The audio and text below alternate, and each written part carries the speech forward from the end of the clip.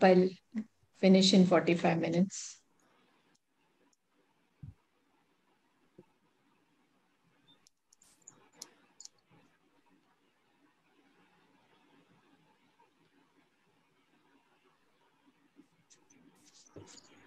I'll finish in 45 minutes.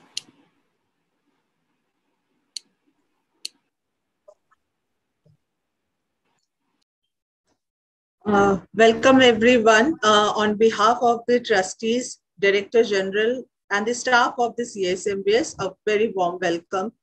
We are glad that we could bring another interesting talk as part of our academic program to engage with scholars from fields of art, architecture, archaeology, and various other fields. Today we have with us Dr. Shikha Jain, Director of Drona and Chairperson, Drona Foundation. Today she will be talking about positioning the forts of Maharashtra for World Heritage. Dr. Shikha Jain has an extensive portfolio on cultural heritage of India that covers conservation, World Heritage, and museum planning projects. As an international expert on World Heritage, she has advised government organizations in Singapore, Malaysia, UAE, Myanmar, and UNESCO offices at Jakarta, Indonesia, and Myanmar. She has worked as a consultant to the UNESCO Delhi and represented Ministry of Culture India as a heritage expert on the UNESCO World Heritage Committee. She graduated in architecture from the prestigious School of Planning and Architecture, SPA, Delhi, followed by a master's in architecture from the Kansas State University, USA, and a doctorate from the Montfort University, UK. She is Vice President, ICOFORT, the International Scientific Committee of ICOMOS.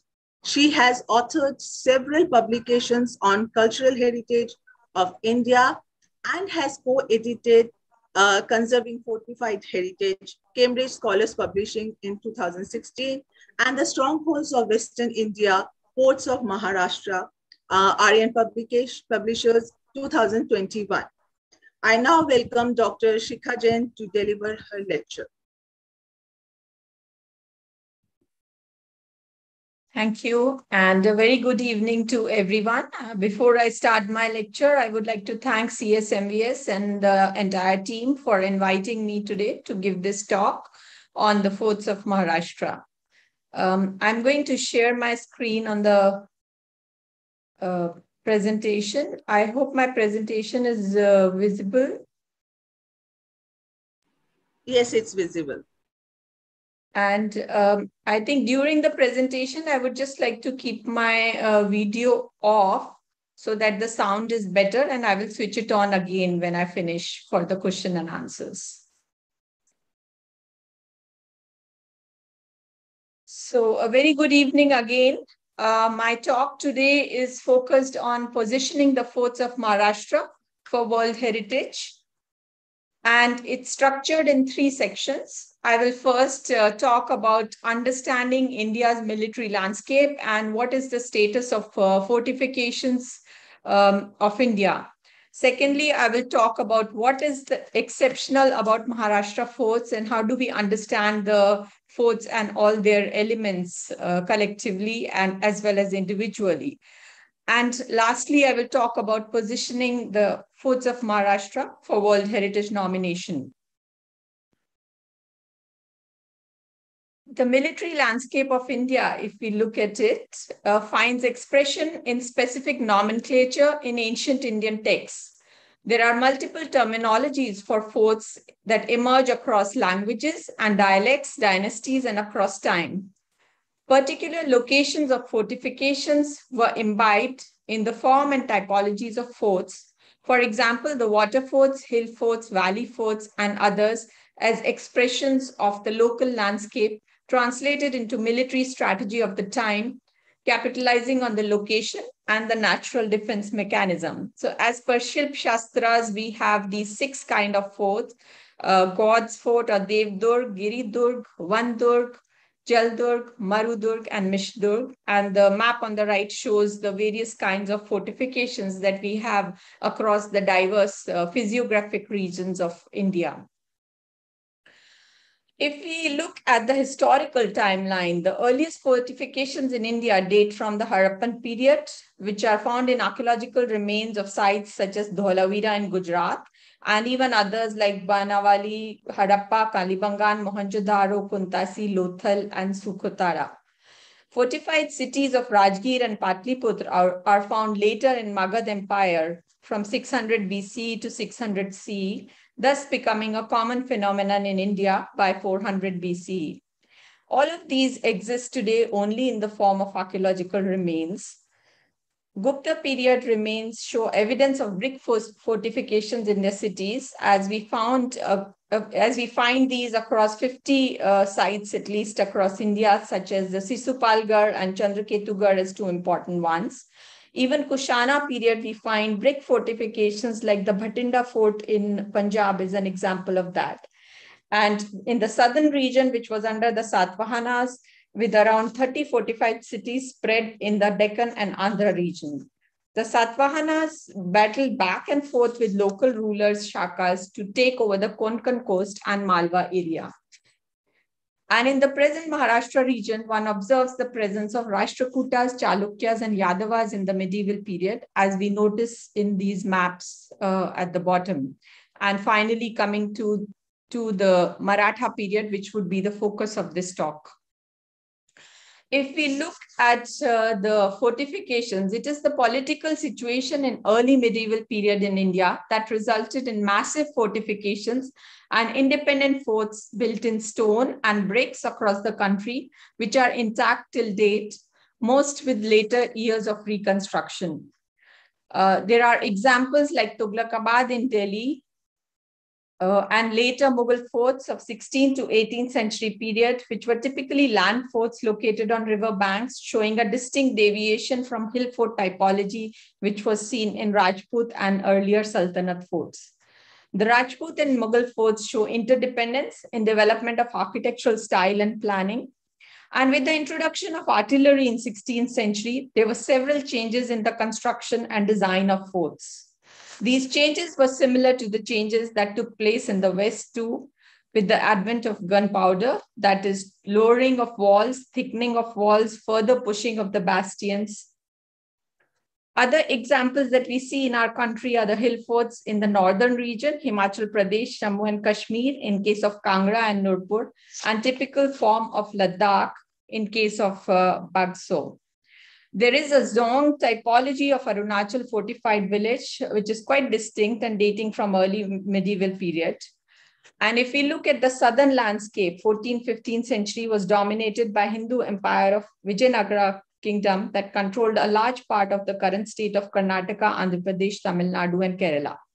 The fortified cities of Hampi and Chandragiri were the capital of Vijayanagar rulers, and citadels show a regional style, essentially Hindu in character, with assimilation of some Islamic forms. The hill forts of Jinji and Chitradurg reflect fortifications straddling across a number of hills and show a regional Hindu style with some Islamic features. On the western frontiers, the 17th century saw the rise of the Marathas, and several hill forts were built, repaired, and reconnected in Maharashtra state during the period, especially starting under Chhatrapati Shivaji Maharaj, as already established by various authors. Except for Raigad, that was used as the capital of Maratha kingdoms, and few other, the forts were more of defensive watch posts of 17th to 18th century period. The Marathas were the first Hindu rulers to have built an island fort of Sindhu Durg in the 17th century, which was as a counter to the Janjira fort, which I will be showing later under the Siddhis. The medieval and post-medieval European forts were essentially coastal forts with a completely different form and defense mechanism from those of the medieval hill forts. And we see a number of these Portuguese forts across the coastal line of southern India, also a bit on the west and the east. So if we look at the status of fortifications and the military heritage today, as per a current study carried out for Niti Aayog, where we were mapping about 100,000 structures, it was, we could actually have a listing of about 6,520 forts, fortifications, palaces, and military architecture across India. Among these, there are ASI has about 490 which are protected, and the state archaeology has under about 574. But this still leaves around 4,500 forts, fortifications, and military structures that remain unprotected. Among these, which I will show towards the end of my presentation, there are 8 forts already on World Heritage List. 2 are Mughal forts as single sites, and 6 Rajput forts as serial property. Besides that, on our tentative list for UNESCO, we have 1 fort from Arunachal Pradesh, 4 forts of the Deccan as a serial nomination, and most recently in 2021, we have 14 forts from Maharashtra on the tentative list as a serial property. Here in this map, we can see that the large concentration of these forts and fortifications is there in Maharashtra, around 650 in number that is listed. This is a map showing the various kinds of land, hill forts, coastal forts, and inland forts across the country. And again, it shows a larger concentration, both of the protected fort as well as other unprotected forts in the region of Maharashtra. And the map on the left clearly shows the kind of concentration there is of the coastal forts as well as the Western Ghats forts, which are largely the hill forts type. So moving on, from the Indian military landscape, where we see that Maharashtra possesses one of the largest concentrations of forts and fortifications, we will now look at specifically at Maharashtra and the kind of fort typology it has.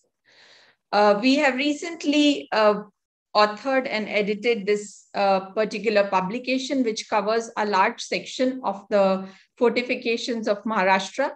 And what I will be showing in this section is largely contributed by various authors, which is why I'm showing you this page on the right. This includes the historian Pramod Mande, who's no longer there now, but I was fortunate to actually experience and learn about the forts of Maharashtra during my first visit with Shri Pramod Mande ji. Besides that, we have a number of conservation professionals, Archana Deshmukh, Komal Poddar, and archaeologists, Mr. Tejas Karge, conservation architect Tejaswini Afale, who have contributed, along with Kirtida Onbala and Sasmit Acharekar and Malaji Rao Jagdale.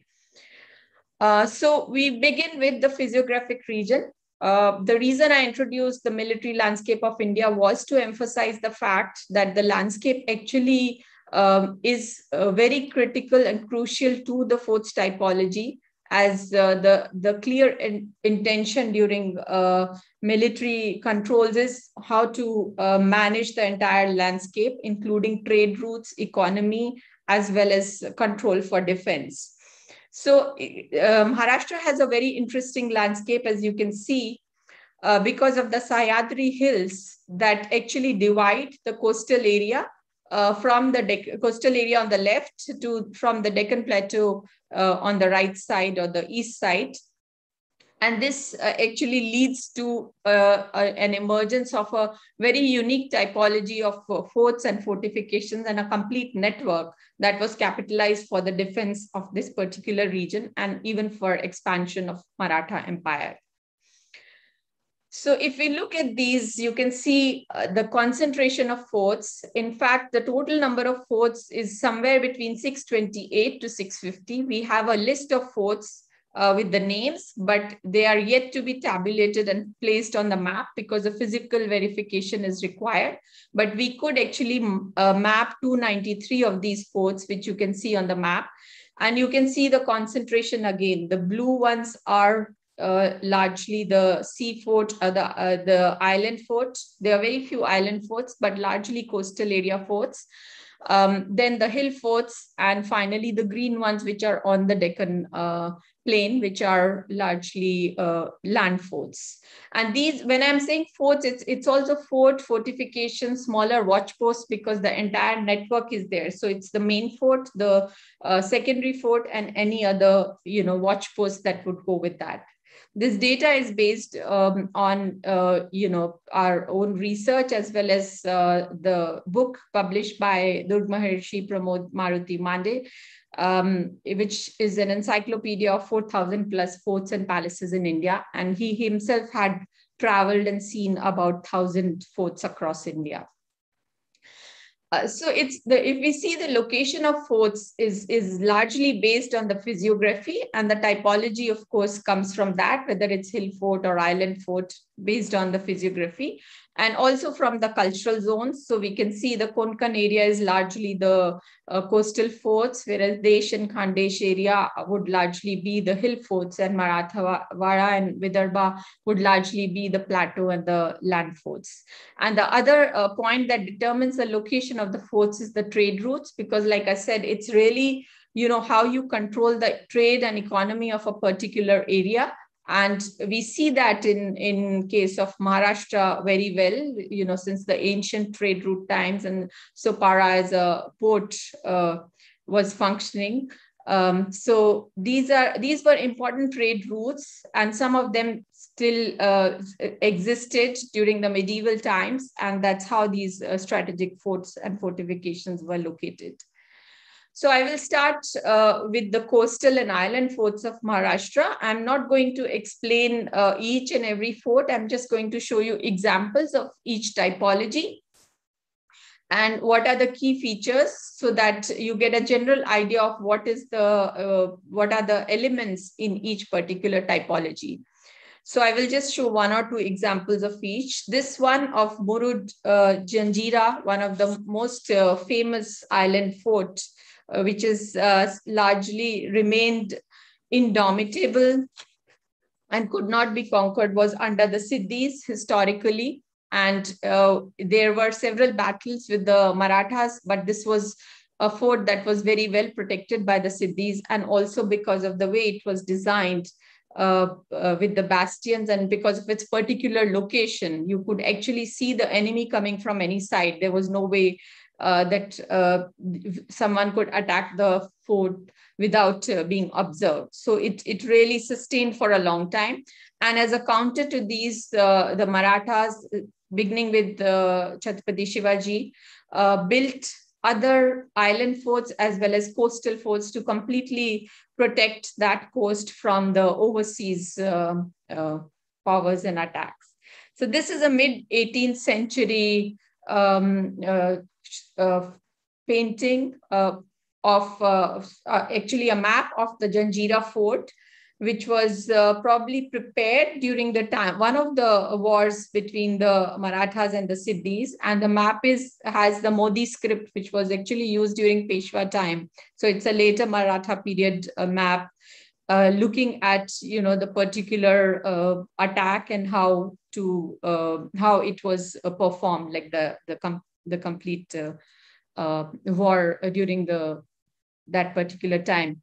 However, there is no exact dating of this map. It is currently at the Raja Dinkar Kelkar Museum. So who prepared it and exactly which year is still not determined, but it shows the planning of the Murud Janjira quite well, and the locations of, the main palace of the Siddhi at the back, and the central area which was used for control. If we look at the Konkan military landscape, and we see that Maharashtra has one of the longest coastal line of about 740 kilometers. And this is inundated with the sea forts, including the coastal and the island forts. So this is a mapping attempted by Archana Deshmukh, where you can see that the entire Konkan coast is divided into three regions: the upper Konkan, which has around 30 forts, the central Konkan, which has again 25 forts and fortifications, and the lower Konkan, which has about 18 forts. So again, the point that one is emphasizing here is that it is how the important ghats and passes through the Western Ghats had strategic locations for these forts as outposts, just to control the important trade link between the ports, trading centers, and the coastal forts. Sindhudurg is one of the island forts that was built by Chhatrapati Shivaji Maharaj to count as a counter to Janjira Fort. And it is really an impressive fort, again, one of the rare ones that could not be captured. It was built in 1668 and it has an amazing bulwark of defense in the raging sea waters. It has ramparts of about 2 miles in length and 12 feet thick. The walls are low, ranging from 29 feet to 30 feet, and there are 24 bastions placed within the fortifications, generally semicircular with fine embrasures for cannons, with a flat seat on the parapet. The entrance of the fort is at the northeast corner, with 45 staircases leading from inside to the top of the wall. And you can see this particular entrance, which is sort of a concealed entrance in Sindhudurg. This fort is under the jurisdiction of the Archaeological Survey of India, as also is the previous fort that I showed, Murud Janjira. Another coastal fort, which is coastal or sea fort, because it's not completely an island fort. It is only open to waters from one side, is the Vijayadurg. And this is a historic map of the Vijayadurg, where you can see the layout and the double fortifications with the structures inside the fort laid out. It's an 18th century map from the CSMVS museum itself. This is a view of the Vijayadurg. You can see the bastions and the walls along with the loopholes as visible from the sea. And this is from the other side where you have the approach from the road. So it's sort of, the entrance is actually from just behind these small cottages that you see, the road that leads to the main gate, and you enter the fort. This is a closer look of the bastions. It was also called Gheria. And I mean, the term Gheria is also used to define boundary of a fort in Marathi. And you can see on a close-up the kind of solid walls, which would be very difficult to break in. And it is, again, one of the more significant fort, which was used for defense several times, besides being a trading port also. And this is an inner view of the fortification. So you can actually walk along these fort walls, and the ground and inner structures are inside, completely protected. There has been further research on Vijayadurg and similar forts. And if we look at underwater archaeology, there have been certain findings which look at the dockyard that could have been part of the Vijayadurg, and also a stone anchor that could be used with the wall of the dockyard, along with the cast iron slingshots that were found in the waters. Another mapping of forts of Mumbai. This has been attempted again by one of the contributors, Komal Poddar, and you can see the number of forts in the Mumbai metropolitan region, as well as forts in Greater Mumbai, where you have the main fort, secondary fort, fortified outposts. These are largely, colonial period, Portuguese or British, and not much of Maratha forts in this area. You can see the kind of section below that actually indicates that the extents, it actually indicates that the extent of the fort wall is related to the height at which the hill is, or the outcrop is where the fort is located. So generally, if you have a higher space, then the fort wall construction would be lower. The extents of Mumbai and Greater Mumbai together consists of 25 historical military fortifications, and some of which are still intact, barring few that were razed in conquest, mapped as main fort, secondary fort, and fortified outpost. And this is another map, mid-18th century map, which shows Gar Kalyan, and it is actually showing a map of the Peshwa period, showing the ships docked near the port. with the fortification behind. Moving on from the sea and coastal forts, I will talk about hill forts of Sahyadri. So again, if we look at the map on the right side, which is prepared by Ketida Onwala, it shows the way the circular concentrated areas are actually the parameters till which the fort can actually observe or be guarded. So you can see that there is a central fort in each case, and then there are surrounding small forts, which would be like frontier forts protecting the main fort, like the Raigad and Rajgarh, which were the capitals. So this particular map shows a complete line, both of the coastal forts and inside on the Sahyadri, how the hill peaks are used for the main central fort and surrounding frontier forts for defense purpose. One of the most important forts is the Rajgarh Fort, recognized as the first political base of Hindavi Swarajya. It was formerly known as Murmudev, and it is a hill fort situated in the Pune district of Maharashtra, was the capital of Maratha Empire under the rule of Chhatrapati Shivaji for almost 26 years, after which the capital was moved to Raigad Fort, which I will show later. This fort is considered as the only fort which was occupied the longest by Chhatrapati Shivaji, and hence has stood witness to many significant historic events, including the birth of his son Raja Ram Chhatrapati, and the death of his queen Saibai, the return of Shivaji from Agra, and the burial of Afzal Khan's head in the Mahadarwaza walls of the Bale Killa here. The fort was one of the 17 forts that Shivaji Maharaj kept when he signed the Treaty of Purandar in 1665 with the Mughal general Jai Singh I, leader of the Mughal forces. This number may vary because at some point they say 17, but it was only 12 forts that were finally retained by him. But Rajgarh and Raigad, two capitals, were definitely the ones that were retained. It is said by James Douglas in his book of Bombay about Rajgarh and Torna that they occupy an unchallengeable position and are unconquerable, thus facilitating Shivaji Maharaj to have a wide scope to expand the boundaries of his kingdom.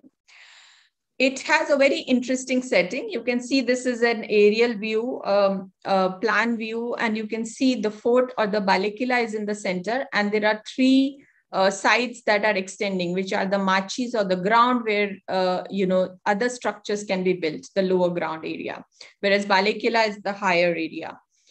And you can see this is a close-up. So this is the central Bale Killa area where you see in the central mount, the main fort structures are made, and the ends are actually the three triangular ends is what is extending into the machi or the platform area where construction, other supplementary structures are made. This is an aerial view. Here you can see the mount in the center, which is the Bale Killa, and the three machis extending on each side. Again, a closer look at the Bale Killa where you can see the structures constructed. And the three machis, this is Suvela Machi on one side, the Padmavati Machi along with the Padmavati water body. This is a close-up of the Padmavati tank. And the last one, which is the Sanjeevni Machi. So you can see how the natural contours of the hill helped in shaping up these ramparts and bastions, which would be very difficult to climb up or to attack.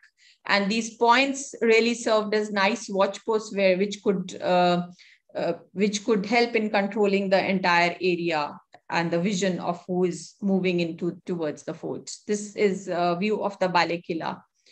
And you can see the fortifications and structures on the top, which would be very difficult to reach by the enemy.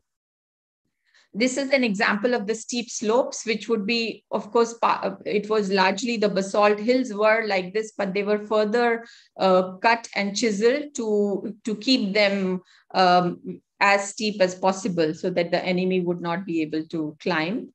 This is the Pali Darwaza, the entry point in Rajgarh Fort, which moves into a bastion area and on the left that you see, and again opens into the second Pali Darwaza, which you see out here on the right. And you also have a view of the fort, Torana Fort across, which I had shown on the map, which showed mapping of all the forts. So this is one of the hill forts that was worked as a frontier fort for Rajgarh and also Raigarh later, because it's located in between the two. So this is the view of the Torana from the Pali Gate. The second capital, which was Raigarh, originally called Rairi, the fort is built on a large wedge separated from the main range by a ravine.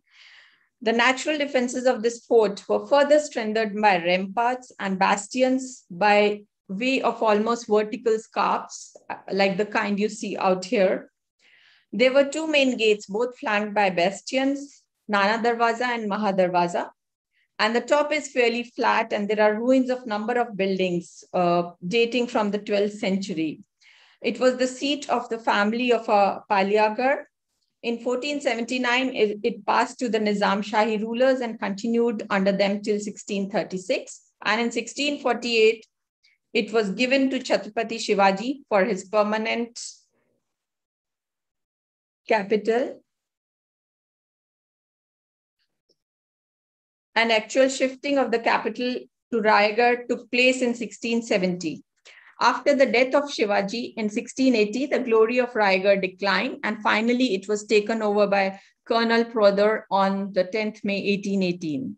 This fort is under the Archaeological Survey of India under the central government. You can see this view of the twin bastions of Raigarh that conceals the Maha Darwaza. So in each case, like we saw in Sindhudurg also, in Raigarh, a similar kind of, two bastions or walls at very close quarters would be actually concealing the main entrance. And this is a view of the Maha Darwaza on the left as we move in between the bastions. And on the right side, you see the view from the other side as you climb up through the Maha Darwaza.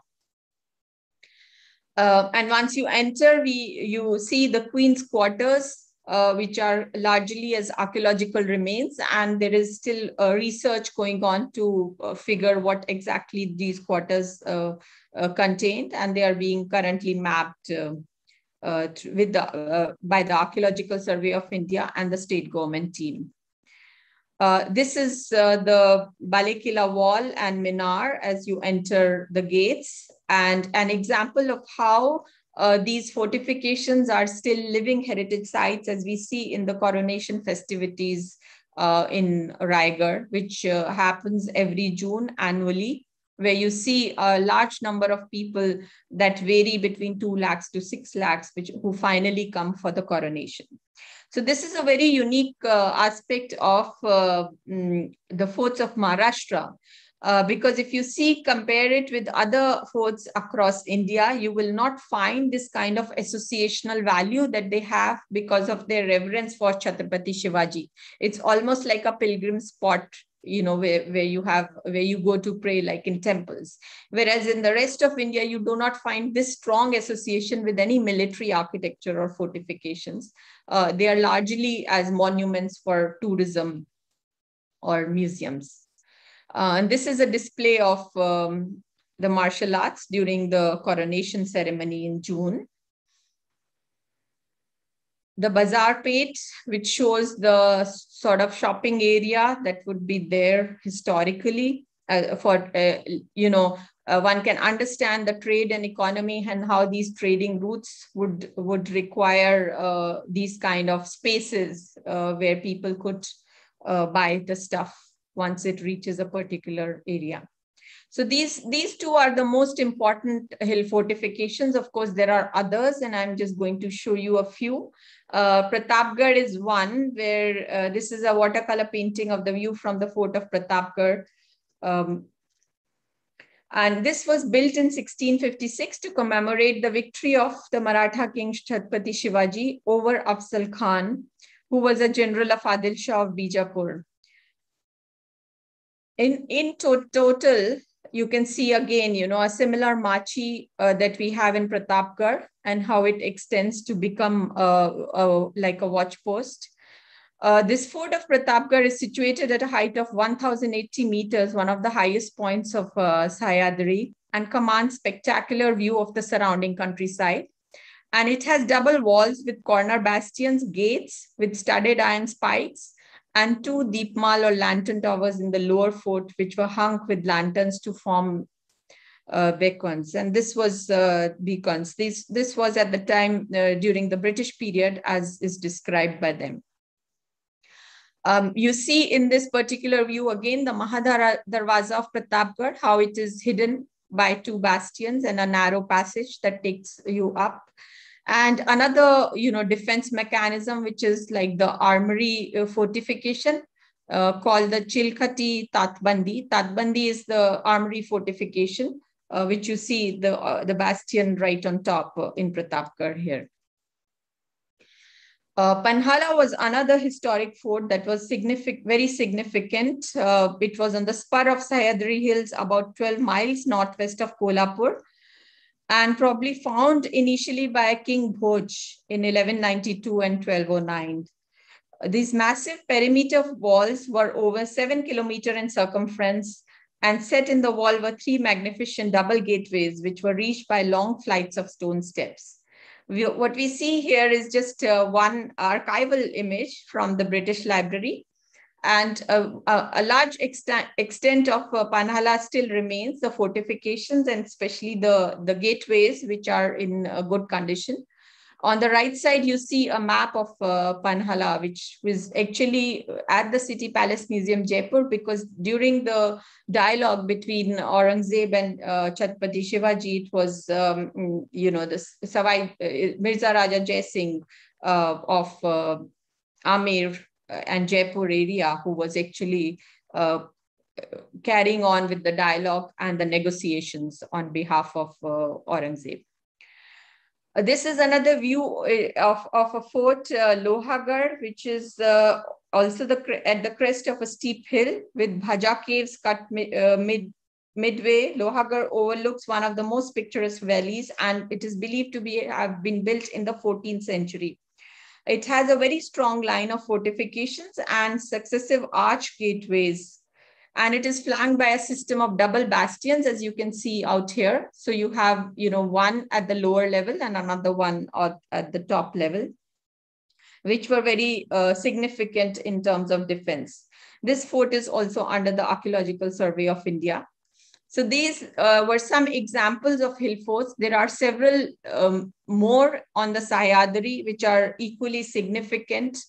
And looking at the immense number of forts, it's quite a challenge when one is selecting them for nomination on the World Heritage List of what to select and which one to leave out, because each has a very significant history of its own and a historic layering that is important.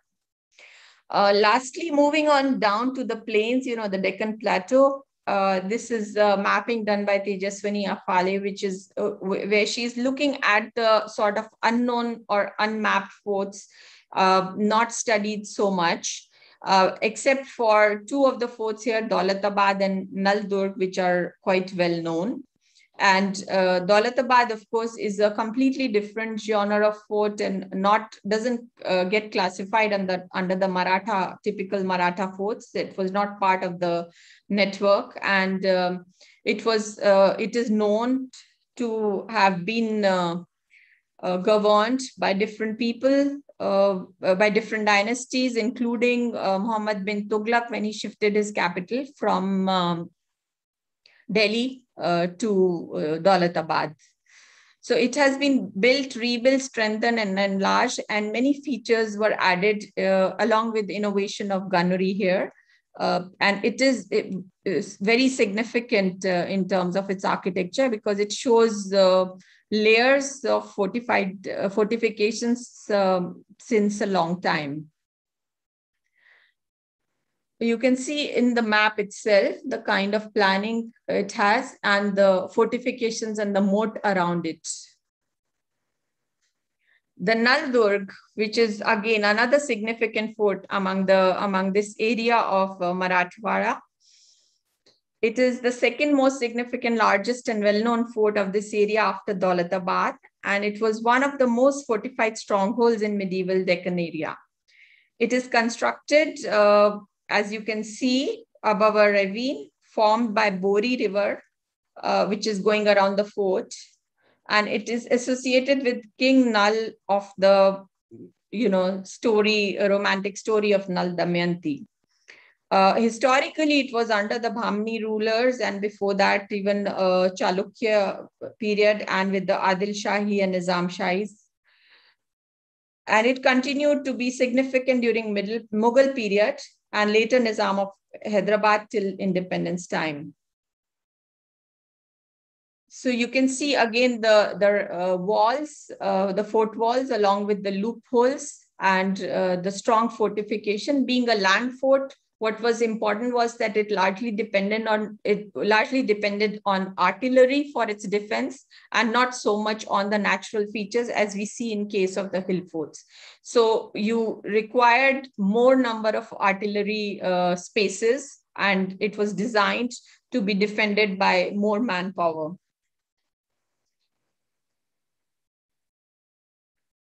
If we summarize, the Maratha fortifications, what is the significance? Because what we see is that you have some very important forts like Murud Janjira or Daulatabad, which are significant and have several layers of history along with the architectural features, which are quite unique. And including even Rajgarh and Raigarh, which are, forts in themselves, which are of great significance. Yet what is most important in this Maratha forts is the network that they form. These are excellent examples of how existing terrain was used for developing the guerrilla warfare strategy by Chhatrapati Shivaji and the Maratha army to combat imperial power of the Mughals on the land and the European coastal powers from the seaside.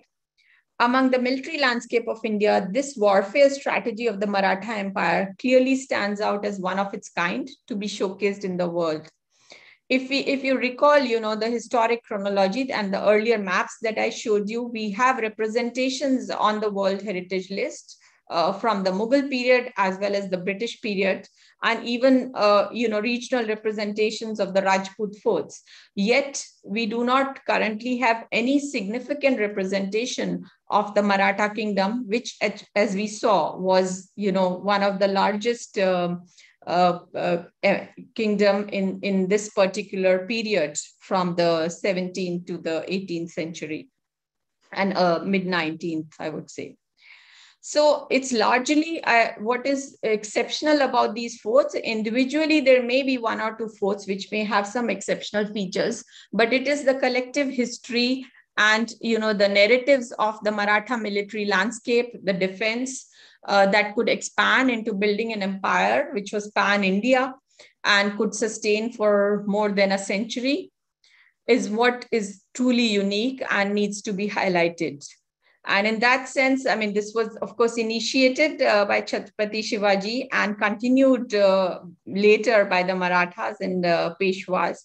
So it's basically this significant aspect that one could look at showcasing at the world level or for the World Heritage nomination. What is interesting is that there are a lot of records and archival material, including the Purandar Treaty between Chhatrapati Shivaji and Aurangzeb, which was drafted by Mirza Raja Jai Singh. And in this, it was clearly recorded that out of the 35 forts that belonged to Shivaji Maharaj, there were 23 that were negotiated and taken up by the Mughals and 12 that were retained by him. It would be interesting to look at those 12 that he particularly retained, because that would actually be, his strategy on how they can be used to gain back the lost ones. So those would be the most significant fortifications from the military point as per Shivaji's military strategy.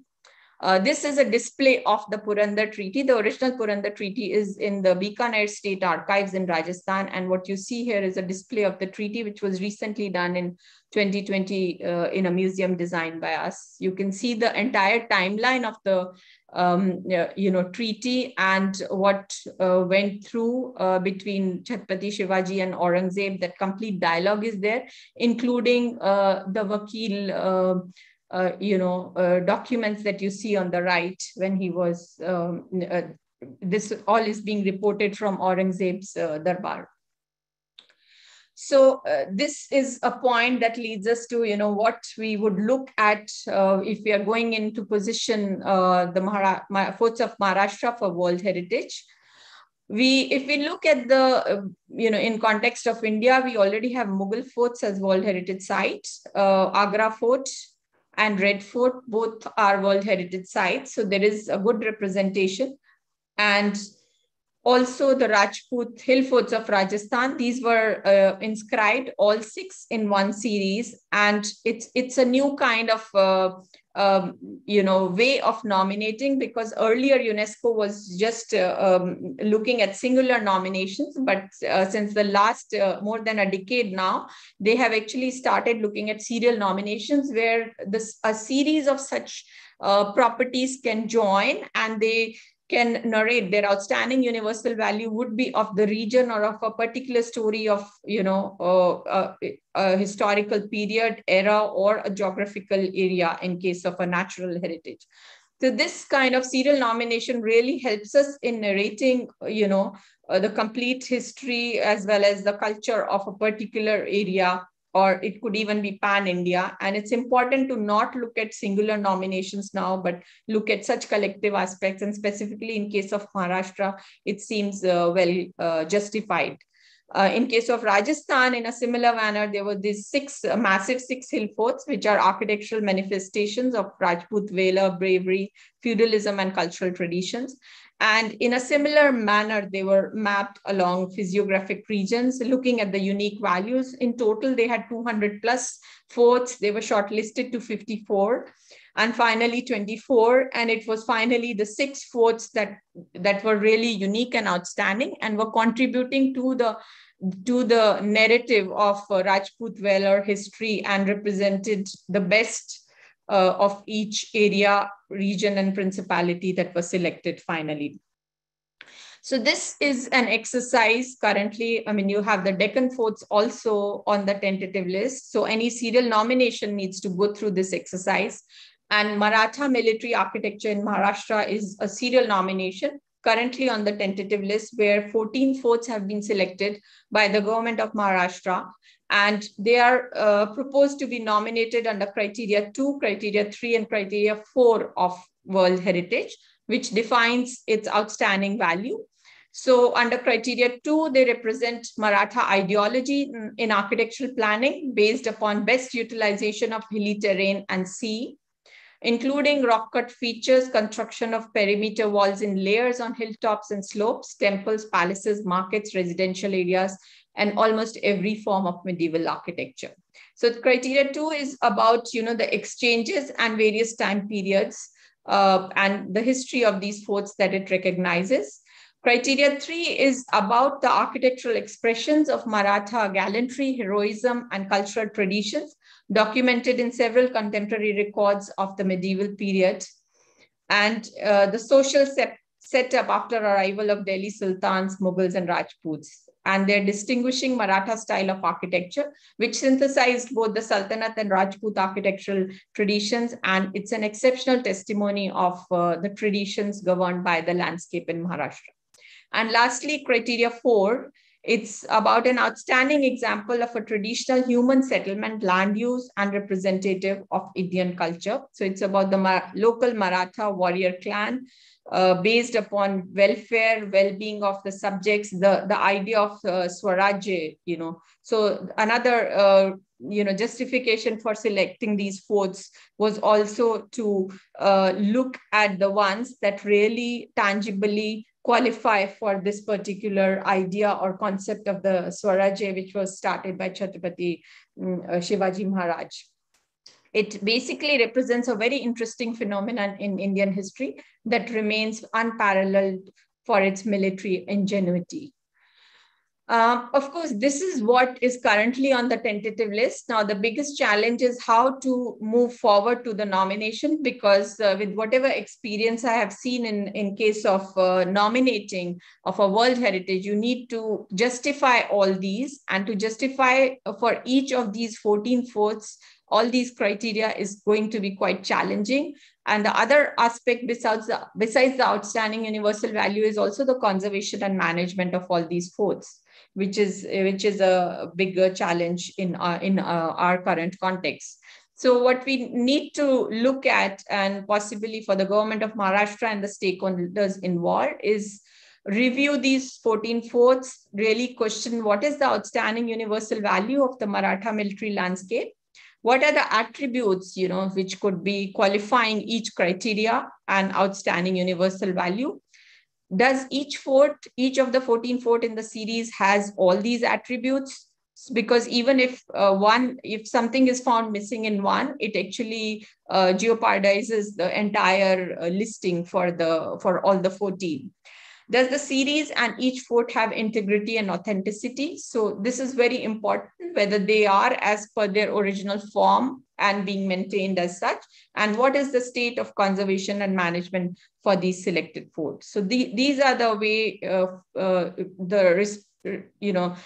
questions that need to be reviewed while preparing the nomination dossier and proposing the forts, whether it should be 14 or one more should be added or removed, or so this exercise still needs to be undertaken at the next level of preparing the nomination dossier. And this is my last slide, where I'm just mentioning that the conservation and management of forts with stakeholders is really critical. In a very good initiative, currently the Fort Federation of India as an organization has been formed with its base in Maharashtra by Chhatrapati Sambhaji Rajaji, the descendant of Shivaji Maharaj, and also a Rajya Sabha member. But it also has directors from various different disciplines, tourism, archaeology, and their main focus is really looking at the larger number of unprotected forts also, and how to conserve and keep them from becoming a ruin like in the current scenario. Also, in terms of international recommendations, the ICOFORT, the International Scientific Committee on Fortifications and Military Structures, has a draft charter that can be used while maintaining or conserving, that has guidelines even for maintaining the military landscape of certain areas, besides the individual properties of forts, fortifications, and defense mechanisms in each. So thank you. I will stop sharing and I'll open my video so that if there are any questions, I can take that.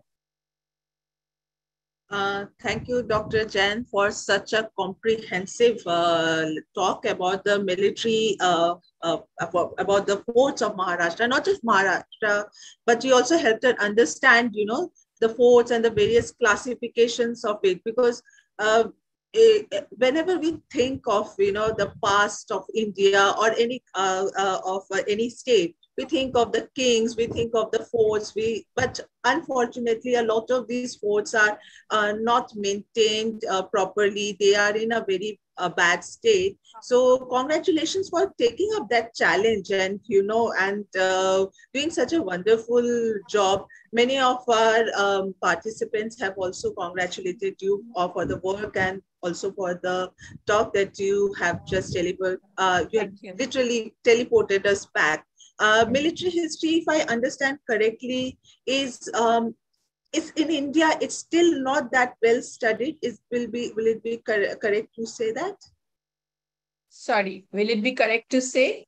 The military history, the war fair, how it was Yeah. conducted. It's not well studied in India, probably in vernacular languages, but not so much in the mainstream. Will it be correct to say True, that? true. Yeah, that's true. I think military landscape is just a recent, new dimension that is being explored. And this was done. I mean, I forgot to mention it was the National Scientific Committee of ICOFORT.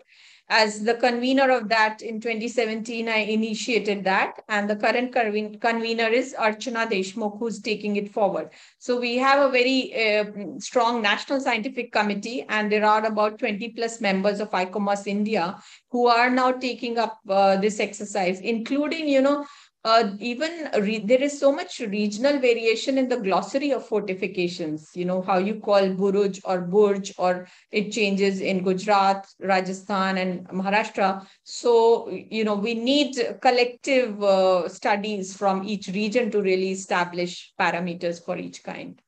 And it's a process that has started. I hope it will soon take off. Fortunately, in Maharashtra, I feel there are that local association with forts is so good. So like local historians, Shri Pramod Mandeji, I was really fortunate to have him show us around, and the kind of documentation he's done, but also it's supplemented with a number of conservation professionals who are studying these forts, fortifications, documenting them, and making efforts to conserve them. That's good. I'll request the participants if they have any questions to ask. I see there's a question. Someone asked the Purandar Treaty. Which museum houses it? I think you said it's in Bikaner. It's in Bikaner. It's the Rajasthan State Archives Museum. So the original treaty was, of course, with Mirza Raja Jai Singh, and it went into the Jaipur archives. But all these archives with the government are, all of entire state are in of Rajasthan are in located in Bikaner. So it is the state Rajasthan State Archives located in Bikaner. In fact, this was a museum that we designed last year, and it was a real pleasure, to look at the Purandar Treaty, interpret it, and display it in this manner. True, true. You said in the beginning of your talk that most of the forts in Maharashtra, they are defensive watch forts, Watch right? posts. Yeah. Yes, yes. So, how? I mean, it's a personal interest. How many of these were selected as residential places also by the rulers, ruling dynasties? You know, what were the criterias they would look at to select a fort or a place as a residential area for them, and to carry on administrative, for administrative purposes as well. Yeah, like you can see the case of Raigad or Rajgarh, where you have a larger area on the plateau, which can expand to have more structures.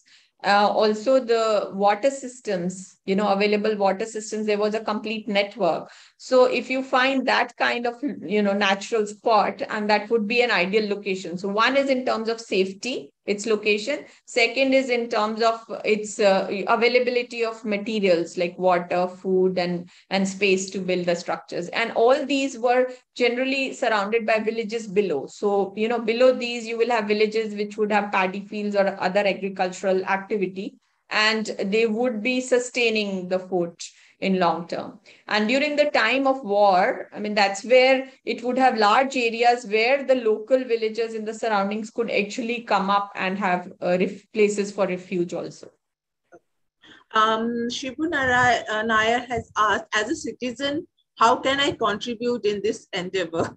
I mean, it will be great if the public can participate in such programs. If you can just elaborate on that. Sure. The Fort Federation of India is exactly an organization, made for this purpose, because it was there are several fort NGOs in Maharashtra, and the people themselves from all these smaller NGOs and also individuals actually approached Sambhaji Rajaji that they need an umbrella organization where they can have more community participation, what they want to do for the fort. And so it's an organization created like an umbrella body which can actually, help such voluntary engagements from people.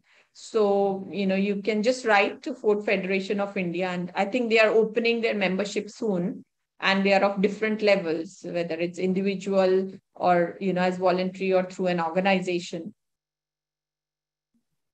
Um, and I have okay. Just 1 second. There's one question.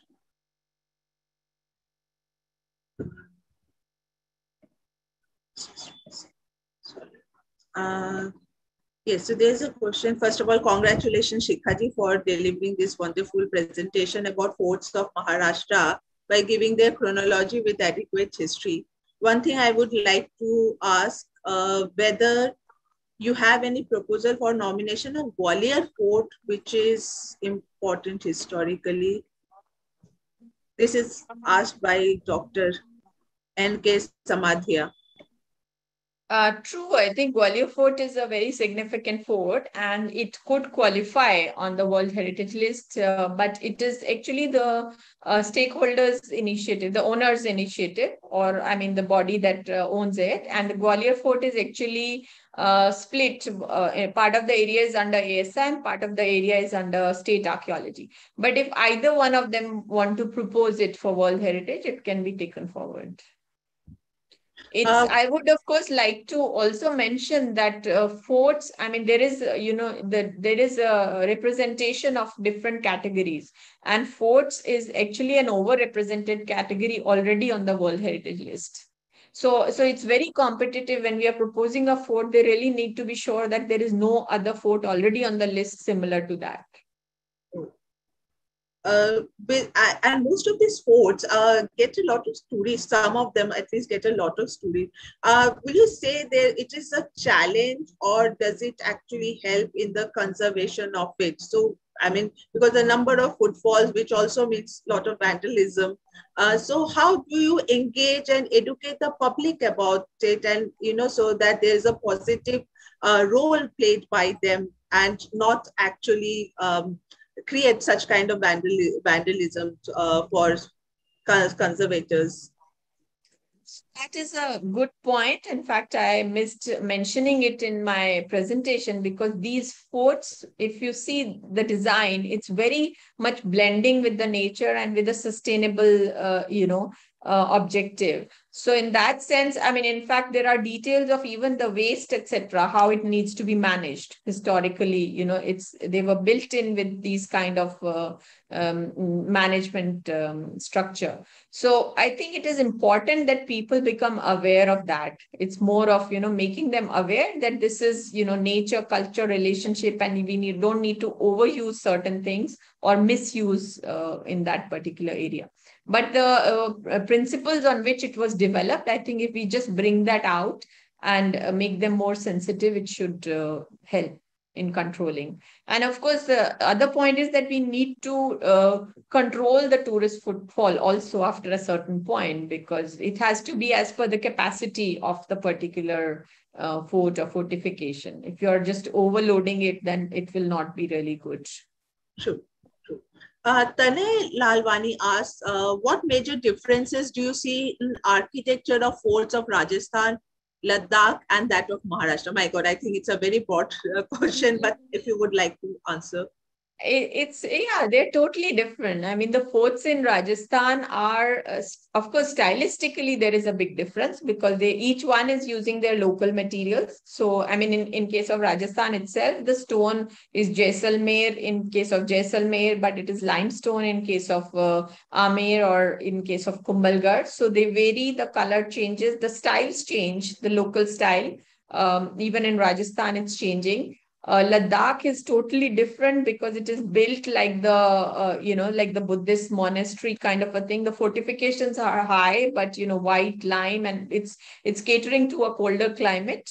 And whatever materials are available to them for that. I mean, some timber structures like roofing is also there. And in case of Maharashtra, they are completely, as we saw, the natural features are so dominant that it is just minimal addition to that, which actually defines your fortification.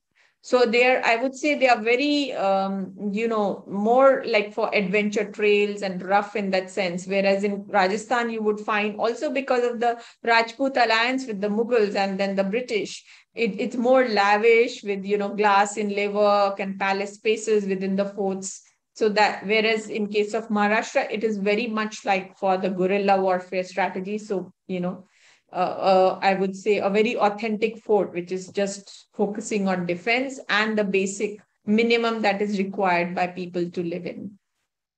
Will it be okay to say that most of the forts in Rajasthan, they are like because it's a landlocked kind of area, so they were actually not able to probably manipulate the way the forts in Maharashtra are able to manipulate the the hills and all, and like have such strong defensive structure. Not really, because the six hill forts that are nominated, that are inscribed now, you have Kumbhalgarh and Chittorgarh, which actually show the adaptations as hill forts of the Aravali's, which were at one point the highest range. But of course, now, I mean, even with whatever hill, so Chittorgarh is like a hill plateau fort, one of the largest in India, with 340 hectares of area.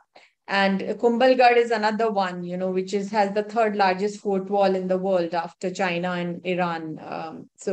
And Gagron is actually one of the six, which is a water fort. So Rajasthan has its own, physiographic terrains, and the six hill forts are actually showing how it's adapted to terrain. Like the Jaisalmer one is a desert fort. Then there are two hill forts. There is a hill slope fort and a hill valley fort. So the difference in that is in the hill slope fort, the fort is sprawled across. It's not above on the plateau. But the main ruler's residence is or mahal is right on the top and protected. Whereas a hill valley fort would have all fortifications around, and the ruler's main residence is or mahal is right in the valley, protected, cocooned like that. So there are different mechanisms used for defense using the terrain. Aruna asks you, hi, this is Aruna Bakchi. She said, first of all, really excellent presentation. Um, uh, Thank you, Aruna. yes, Good and to she see you has, here. you have taken this, by how far you have taken this idea, which you have mentioned when you were working on Chanderi. From the point of its sari weaving tradition. Would love to discuss the whole wider subject with you. I'm not. Yeah, so Yeah. she's asking about, there was another tentative list proposal, which is currently on India's tentative list, which is on the sari weaving traditions of India, where we had Chanderi and Paithani and, other. So it was actually nominating a serial nomination of all these weaving settlements. So again, I mean, it is a very interesting nomination, and Intac was moving forward with it. But finally, it has to be moved through a government organization. So it's very challenging to find someone across the states, like a central body that would take it up. Maybe the Ministry of Textiles or someone should take that up. So it would be a good nomination. Thank you, Dr. Jain. Thank you once again for taking us through this landscape, taking us through all the forts of Maharashtra. And I really hope we are able to have more such public engagement, make people aware, participate more. And congratulations once again for your lovely and such a hard work of faith. Thank you so much. And I want to thank all the participants on behalf of CSMBS for joining us today. Thank you and have a very good day. Thank you, everyone. Thank you. Enjoyed it. Thanks.